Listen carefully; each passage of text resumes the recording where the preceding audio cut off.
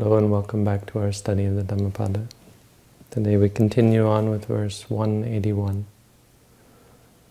which is as follows. Ye jana pasuta dhira nekamupasamerata devapi te sang pihayanti sambuddhanang satimatang. Which means, those who cultivate meditation,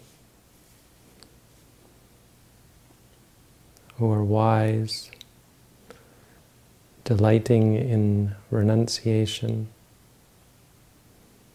and delighting in the peace of renunciation. Even the angels, even celestial beings, divine beings, are envious of them. The self-awakened ones who are mindful.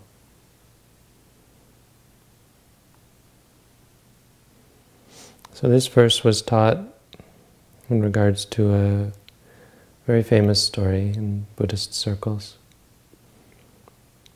There's even a day of the year where Buddhists will celebrate the event that inspired this verse. It's called Devo Rohana. It's on the day of the end of the rains retreat, which is coming up. So we're going into the rains. So 4 months prior to the full moon of Asalha, so this month is Asalha. The rains retreat will be starting soon on the 16th of August. 4 months before that, there was is where our story starts. It's a long story, I'll condense it. The story is not the most important, but there are some interesting aspects to it. You can hear me fine? Okay.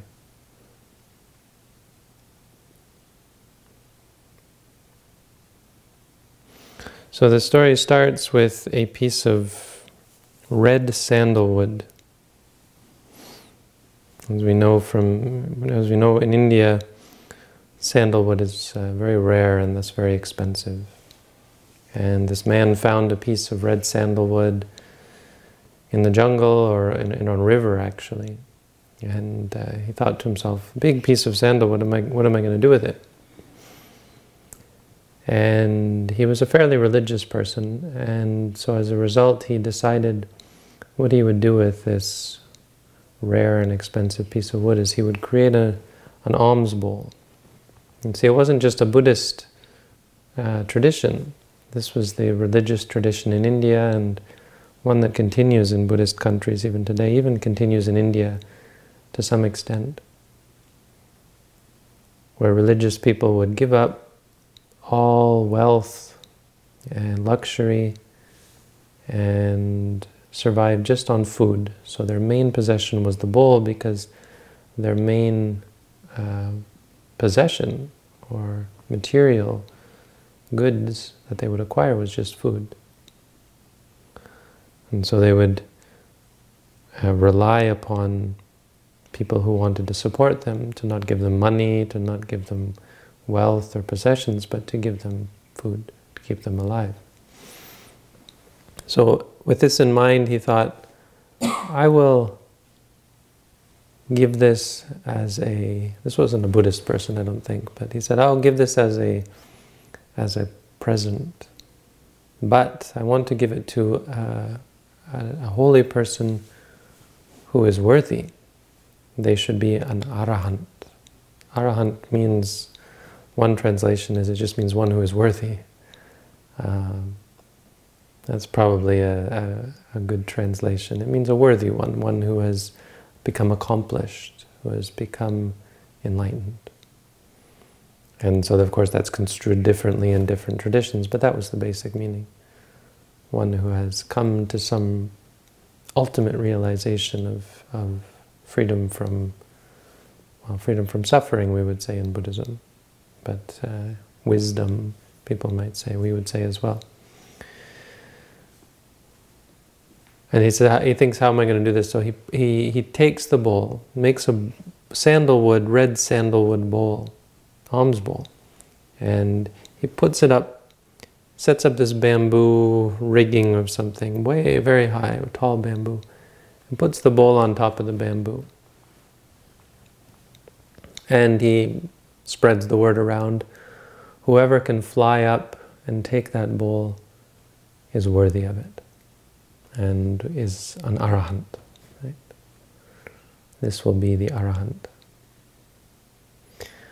And the story goes that, of course, most of the religious people were not very spiritually advanced, so they didn't have magical powers to help them levitate up.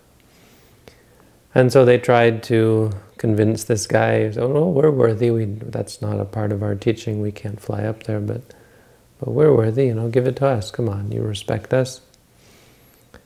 And the leader of one sect of naked ascetics came up to the man and heard about this and thought, I want that bowl.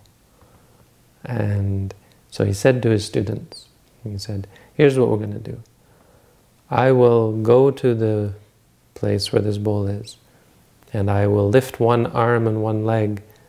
I will say, I will fly up there, and I lift one arm and one leg, and all of you grab me and stop me and say, no, teacher, don't do it just for the sake of a bowl. Don't prostitute yourself in this way. And then I'll say I would, but my students won't let me. And then, so that's what they did. They go and he lifts one arm and one leg, they grab him. And he says to the man, I would go up and get the bowl, but my students won't let me. And the man shakes his head and, no, if you want it, go up and get it.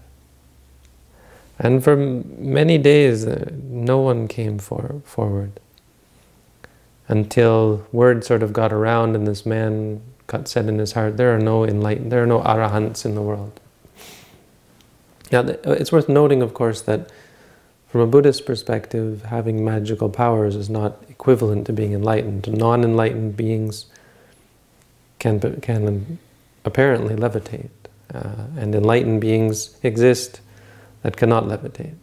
So they're mutually exclusive. However, many of the Buddha's disciples had both. They had these magical sort of supernatural powers and also were enlightened.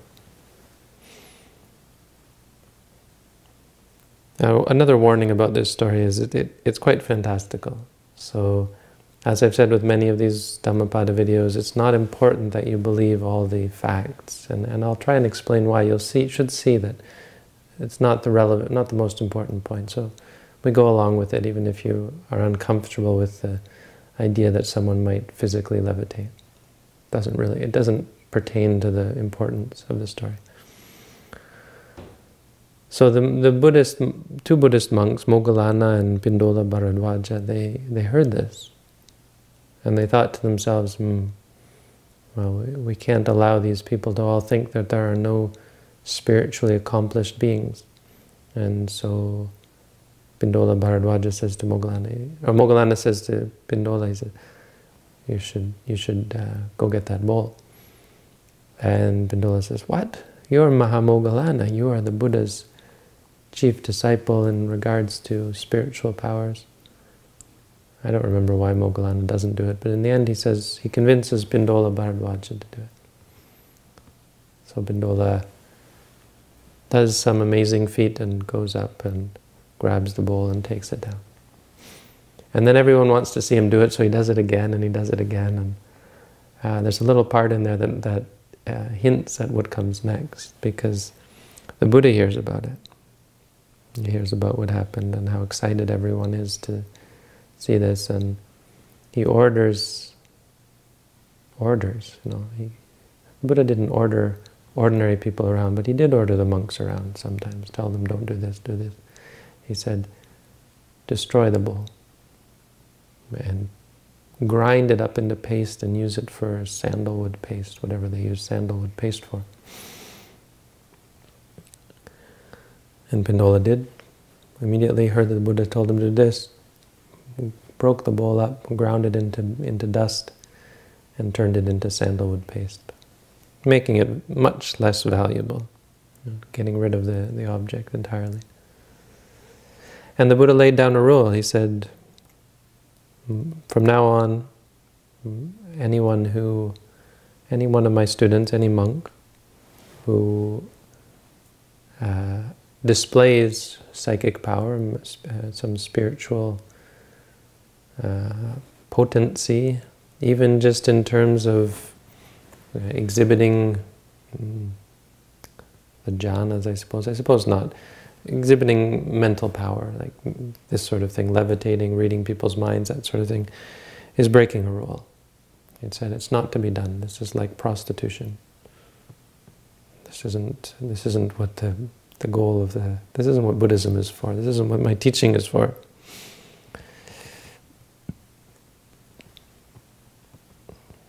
And so the other sects, these other religious groups who are often portrayed in a not very flattering light, were already quite upset because their trick hadn't worked, and they were kind of put out that the Buddha would, or the Buddha's disciples would display these powers when they had, their whole argument had rested on not displaying them, right? Even though they didn't have them, they pretended that they did, and well, we can't use them because it's not really good to do that. And so now they'd criticized the Buddha's disciples for doing that, for showing off, and now the Buddha said, he instated a rule that they should not. And now they thought, well, now we're safe, because now the Buddha's disciples won't do it, now nobody will do it, so we can just all claim magical powers. And so this is what they did. They said, we are completely up for displaying magical powers if Gotama, the recluse Gotama, which is the Buddha's name, if he displays psychic power, we will too. Right? Which they figured was quite a safe bet, because the Buddha had already instated this rule not to. And so they came to the Buddha and said to the Buddha, oh, these people, they will display a psychic power when you do. What did the Buddha say? The Buddha said, okay, you name that, or he said, I will display a psychic power. I will display some miracle or some psychic potency, something miraculous, something magnificent. And they said, what? I thought you laid down a rule not to. This is the king, actually, King Pasenadi, I think. And he said to the king, he said, well, he basically told the king, the laws don't apply to you in your country as the king. And the same, I am the king of the Dhamma, the king of the religion, and it doesn't apply. And I mean, that may sound a bit like a cop-out, but there is an important point there, that the rules are for the purpose of supporting the Sangha and supporting the practice and the development and growth of the students. There's no real benefit that the Buddha has in keeping that rule. It's quite on a different level. And so he says, 4 months from now, and this is where we get this 4-month time, 4 months from now on the full moon of Asalaha, which is coming up quite soon for us. So we'll have an anniversary of this special day. And the Buddha said, I will perform a feat. And he said in Rajagaha, no, in Savatthi. So this would not be King Pasenadi, because Pasenadi was the king in Savatthi. Anyway, details. I think he was in Rajagaha or something. Anyway, so he walked all this way in 4 months. And they say he did this because he wanted to give people time to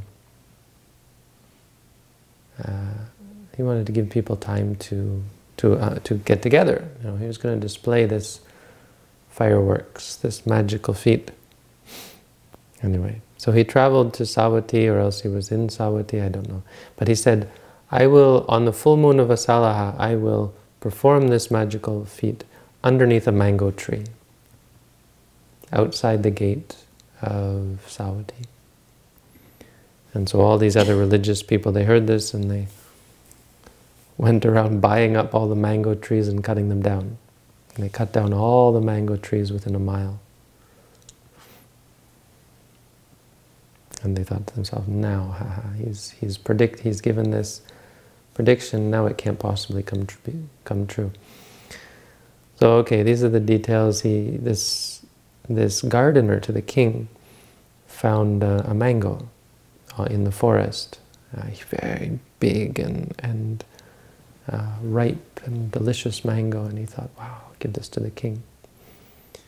And so he brought it back to the city. He was heading off to the royal palace, and he saw the Buddha sitting in this place where he'd said he was going to perform this magical feat. And this man said, wow, if I give this mango to the king will reward me with riches. But if I give it to the Buddha, that would be real merit. And I wouldn't get riches in this life, but it would feed me for many lifetimes to come. The greater benefit to my spiritual life. And so he gave the mango to the Buddha. The Buddha ate the mango. Ananda crushed it up and made some kind of what do you call sorbet or whatever, some kind of crushed mango, whatever it is, whatever you call crushed mango. He ate it, put it in his bowl and ate it, and then said to the farmer, the gardener, plant that mango seed right there. And he planted it, and immediately it grew into a very tall mango tree. So believe it or not, this is the story. It's actually quite a bit more fanciful than this, and definitely, regardless of whether you believe what I'm saying or not, it was much more fanciful and I think quite a bit embellished. So,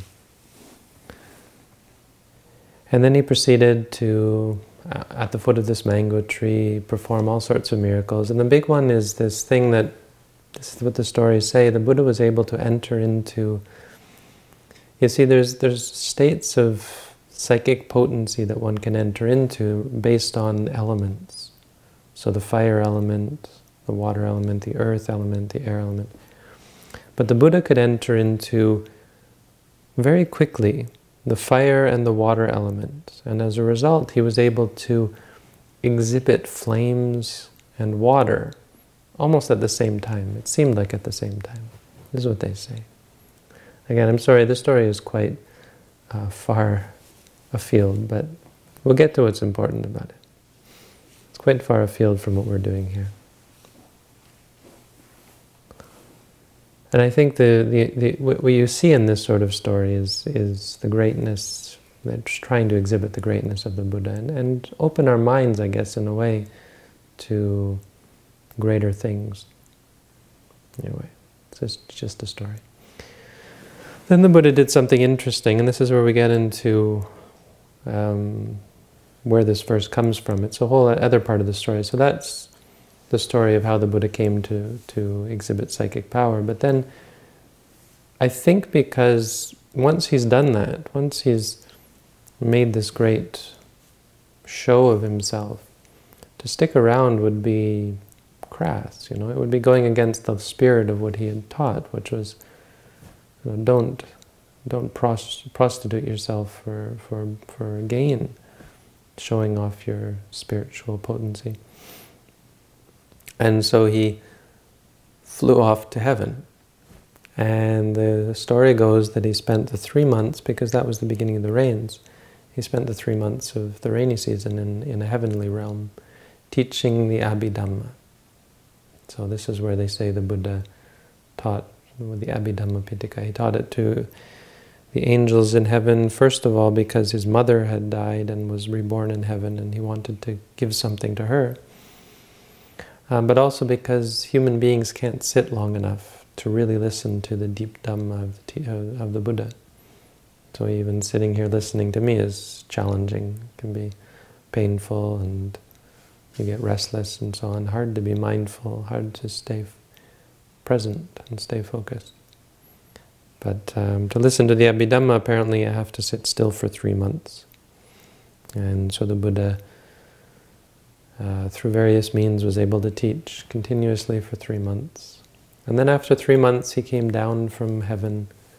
And that's what this verse is based on. That's what that special holiday festival is.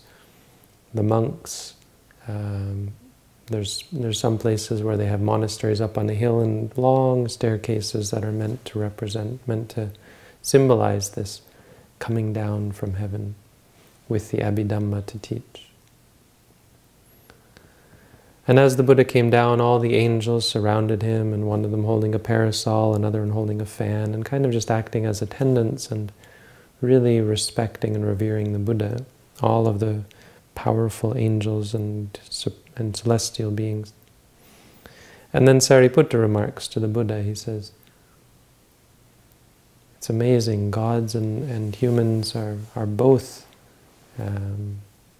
adore you and hold you dear and see your greatness. All of these celestial beings, it's quite incredible that they should, I mean, he didn't say it actually, he said it is, he just stated the fact that these beings all revere you. And the Buddha said yes. And he focused it, all this stuff that was going on with magic and angels, and he said, what's important? He taught what was important. And that is this verse. He said, even the angel, even celestial beings, even the divine beings, hold dear those who are mindful, really, is what this verse is saying. So, that's the story behind it. What does it mean for us? Just why this story might be helpful and useful, besides giving us a reverence for the Buddha, which is always good. Even if you don't believe these stories or don't believe all this stuff happened, it's nice to think of the Buddha in a good way. But I think, more practically, one thing about Buddhist stories, and you'll see it in this story, that sets it apart from just a story, some other stories, is the goodness involved. There's always an attempt, maybe not an attempt, but there's a theme of goodness involved. Right? These monks were not displaying their magical powers for the purpose of gain. They were doing it out of a sense of reverence for the Buddha Sasana, hearing that people were believing that there were no more arahants in the world, and they thought, well, that can't do. We have to stop people from thinking that and have them be aware that enlightenment and freedom from defilement and freedom from suffering is possible. And so that's why they showed off their magical powers. And then the Buddha immediately shut them down and said, don't do this. The goodness involved with not being greedy, not being manipulative. It gives us a narrative, an idea of how to behave as monks and as lay people, as meditators. To not be caught up in magical powers or caught up in gain, caught up in manipulating each other and greed and so on. And we have the Buddha's focus on teaching, his leaving behind. Immediately after he puts on this big show, he just runs away. And everyone's wondering, where did the Buddha go after that display of fireworks? He left. No trace. Didn't come down to meet anyone. He came down to see Sariputta to teach him the Abhidhamma, but he stayed in heaven, away from people, as though he didn't want to create this association that people should be obsessed with this sort of a display. And what did he do? He taught, and this focus on the teachings. I mean, there's qualities of this story that make it a good story. Maybe a good bedtime story you can tell the kids, I don't know. A good story to hear and a good story to think about. And it's a very important story culturally for Buddhists who revere the Buddha, and many people who do believe these sorts of things happen and maybe have seen or experienced these things themselves, so they say. But the verse I think gives us the real lesson.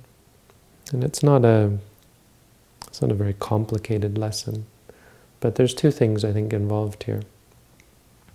The first is this idea of reverence. And so the important point that's being made here, is that there are many paths in the world. There's a path to becoming rich, famous, powerful, and even a path to becoming divine, becoming a god, a Brahma, or a Deva, an angel, a celestial being, something greater. Many things you can do to improve your situation in samsara. But at this point that all of those paths, whatever ambition you might have, whatever goal you might have, is inferior to goodness, is inferior to enlightenment and wisdom and freedom from suffering. It's inferior to the state of Buddhahood. And so the Buddha is pointing this out, the sambuddhanam. These people are envious. These angels are envious. And the commentary explains it's not just that the Buddhas are dear to them, it's that they all wish that they could be Buddhas. They realize, because until that time the Buddha came, angels and gods were like, we are the bomb, we are it. And feeling proud and happy and saying, we made it, this is the pinnacle of existence. And then the Buddha comes along and they say, oh, no, there's something greater. Right? Because the word angel doesn't really work for celestial beings because they're not entirely angelic. They tend to be better than ordinary people. They've got pure minds, that's how they got there. But, oh, they can be manipulative and upset, they can suffer, and we can hurt each other. Sometimes get angry, and if they get angry, then they die and come back as human beings again. But none of them are necessarily enlightened. The other part of the verse is describing what it means to be enlightened and what is important. You notice that in the verse there's nothing about magical powers, and, well, it's just a verse, but this is sort of exemplary of the Buddha's teaching, that magical powers are in there. There is this talk, there is a claim of the ability to read people's minds, fly through the air, go to heaven, go to hell, see far away, hear far away, and apparently shoot fire and water out of your body and that sort of thing. Strange things we don't see happen, so I can't. Most of them, I once had an experience that was very much like someone reading my emotions. It was really disturbing, actually. Many years ago I had an emotion and someone right next to me was just commented on it. I think that one is possible, being able to read people's minds and feel their emotions. You mentioned this, no? Absolutely, I've experienced that with someone. I was standing very close to them and they felt it immediately.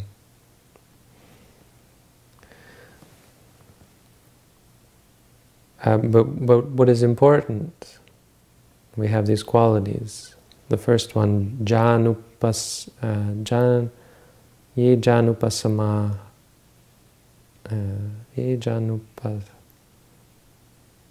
ye janupasutta dhira. Janupasutta means one who practices meditation, jhana. Jhana literally just means meditation. There's two types we call Aramanupanijjhana and Lakkanupanijjhana. Aramanupanijjhana is when you fix and focus on an object. Lakkanupanijjhana is where you fix and focus on reality, on the characteristics, things that are impermanent, suffering, and non-self. So the salient quality of it is not a fixed object. Like a fixed object would be a color or a flame. If you focus on the flame, then you enter into the fire element. And it's fixed. It's the concept of flame. But if you focus on experience, you see, you can't grasp it. You can't fix on it because it changes. So what you're fixing on is reality. You're becoming very much entranced or fixed on the nature of reality, which is impermanent, suffering, and also just the inconstancy of everything and inability to satisfy, and those things that we cling to or clung to, those things that we thought would bring us peace and happiness, they can't. We realize they're only causing us stress when they change, when they come, when they go, and so on.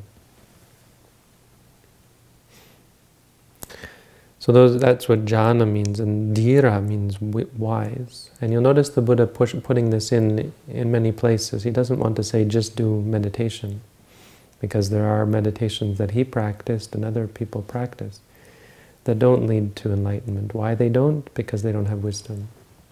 And so he's pointing out this important quality of really Lakkhana-upanijjhana, seeing reality. It's not just meditating to calm your mind and to find pleasant, peaceful sensations. It's about going deeper and understanding the nature of stress and the nature of peace and the nature of reality. And the next part is nekamupasamerata, is rejoicing in the peace of renunciation. And so some translations talk about or explain this as leaving home.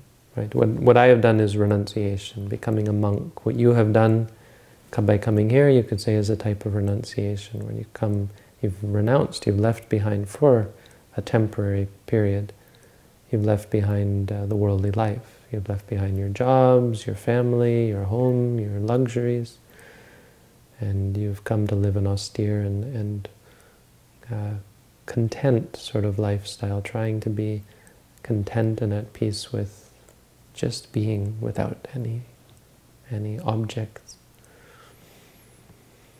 But that's not, the commentary points out that that's not the highest form of renunciation, because of course there's the other type of renunciation that you're both engaging in.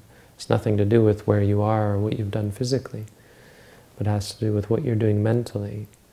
As you renounce your obsessions, your compulsions, your addictions, your likes and your dislikes, you renounce your defilements and your poisons. The things in your mind that cause you suffering and cause other people suffering, you're renouncing them. That's what you're doing. It's not saying, I renounce this. It's giving them up. You're seeing that as you practice, it can be discouraging at times, but as you practice, it can be quite encouraging. You see that these things that you thought were you and who you are and maybe even important and good are actually much the opposite. You see how unwieldy our habits can be and how unmanageable, unpleasant even they can be, stressful. The same thing over and over again, reacting in the same way over and again, and realizing how little control we have over the process. If we feed it, it gets out of control. So we stop feeding it and give it up. Delighting in that, this is very special. You know, delighting in the world, not so special. Delighting in sensuality, very not special. Leads to addiction, leads to attachment and stress and suffering. Third part, there's about the angels. The fourth part of the verse, Sambuddhanang Satimatang. These two words are it's quite a special sort of phrasing, I think, because it puts sati at the fore. Sambuddha is just a self-enlightened one. It actually doesn't refer to any of us. He's referring to himself, but we take the Buddha as an example. He said once that he's not any different, he just got there first by himself. But what was important was sati. The one thing that was important out of everything else he could have said. He described a Buddha as being one who has sati, satima.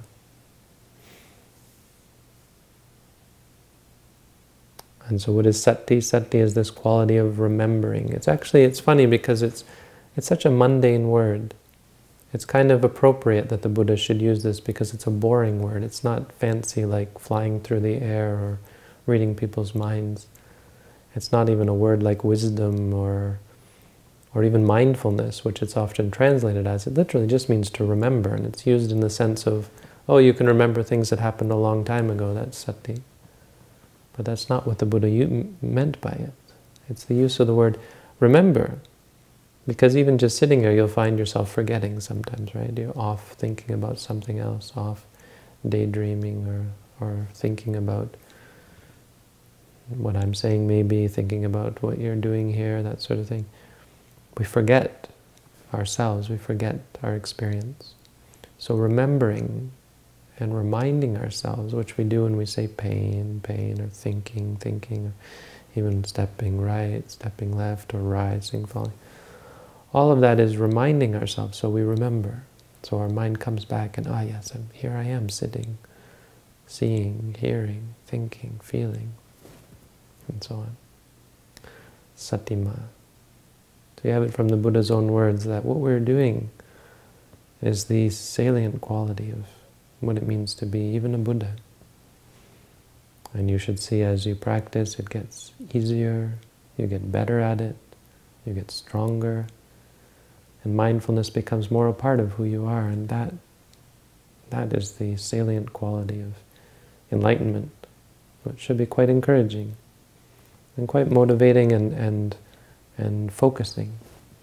And all this other stuff about magical powers you don't need. And if anything you learn from this story is how little they mean to the Buddha. He said, don't show them to other people. People wanted him to and bragged about it, so he showed them and then he just took off.